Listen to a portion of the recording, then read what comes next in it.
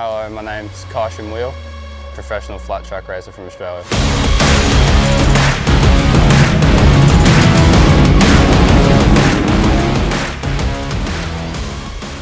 Flat track is, in the name, flat track, it's flat. You turn left a lot, sometimes you go right. Reasonably quick races here in Australia, but the AFTN series is really good. You do 6, 10, 15 lap races, and it's a lot like America. So the Australian dirt track, it's only 4 laps and 6 lap finals if you're lucky. Super fun, fast, and yeah, it's a gnarly race. So you can literally just go to the shop and buy yourself a dirt bike, any brand you want. For the Australian dirt track stuff, you can just run your front motocross tyre, get a trials tyre rear, and you can literally just go out there and have a crack. If you want to get more serious about it, you can get your suspension lowered, get all your forks and your shock and everything lowered to how you want it. So bike setup for the Flat Track Nats, it's pretty much what I got here. It's just the two 19 front and rear. I got the Dunlop DT4s on. So with the trials tyre, the forks are a little bit higher. They're only dropped about 70 mil. That is just purely because the track develops differently. It's deep, you can ride the wall, so you do need that. You can run the 19 forks, but me personally, I don't. Just it's a whole different setup. With the 19s, the front end is a lot lower. That's just purely so that you can turn easier, and the front wheel is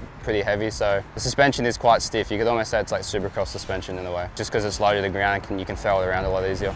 Yeah, steering dampener, you can run your steering dampener. A track like Gunnedah, which is oil-based, it's quite sticky, quite grippy. You go down the straight, hit a little bump, and because the front end is so heavy with your 19s on, you can start getting the head shake. They do help a lot. I personally don't run one, but a lot of people out there do, and no, they do definitely help a lot.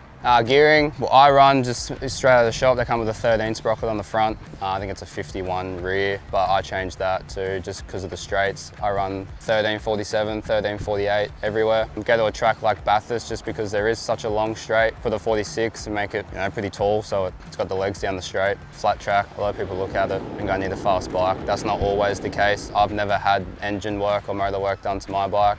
There is motor work and stuff done to my bike now just because the level of racing is getting so much faster. Yeah, so I got the Vance & Hines downpipe just for the delivery of the power.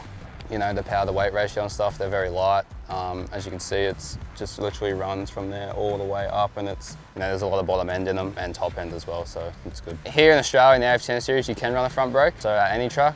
In America, when they race the half miles and the miles, they're not allowed front brake. I think that's just purely for safety. And in the TT tracks, then they can have a front brake. So in Australia at the moment, you're allowed your front brake. I try not to use it a lot because it is easy to tuck the front, and just getting used to the whole no front brake thing if that does come into play in the future. But yeah, in Australia, it's there if you need it. It's normal motocross gear. You can wear leathers if you really want to. That's not necessary here in Australia. Unless you go to America, you have to. I just run my normal motocross gear, just your knee guards, skins, jersey, chest plate. I only just started running road racing boots this year. I always ran the motocross, the Tech 10. The road racing, just purely because it's lighter, not so heavy. You can put your leg out more. With the Tech 10, it was a little bit heavy going into a corner and stuff, and throwing my leg back a bit. And on your left boot, you run a steel shoe just to make it easier, just so you can glide your foot on the ground and you can turn easier. Just because you do get so low and it is so fast, so if you don't have that and you put your foot down, it's hard to hold your leg up when you're going through such a wide open corner, where you can just put your steel shoe down on the ground and let it glide on the dirt. It's pretty much like a third wheel.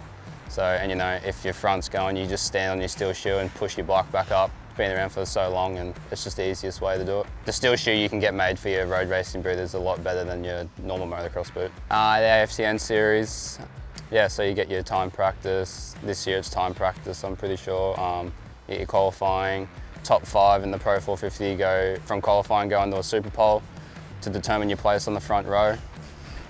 There's 4 rows of 6, I think. And yeah, your first race is 6 laps, your second race is 10 laps, your third race is 15 laps, and then the last race is 10 laps. So yeah, on the Saturday, it's the long track, and then Sunday, you redo that whole schedule again, and it's the TT track, which is the one with the jump and the right-hand corner and all the tight stuff.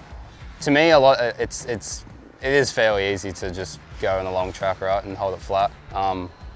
The TT sorts a lot of people out because it's tight. A lot of people out there, it can be tough. Definitely go into a practice day at least, just before, so there's no pressure and stuff on a race. There's a heap of practice days at Brisbane. You can just go out there, you can literally just sign yourself on, pay your money to ride, day license or whatever you have going on. Yeah, come out and have a crack.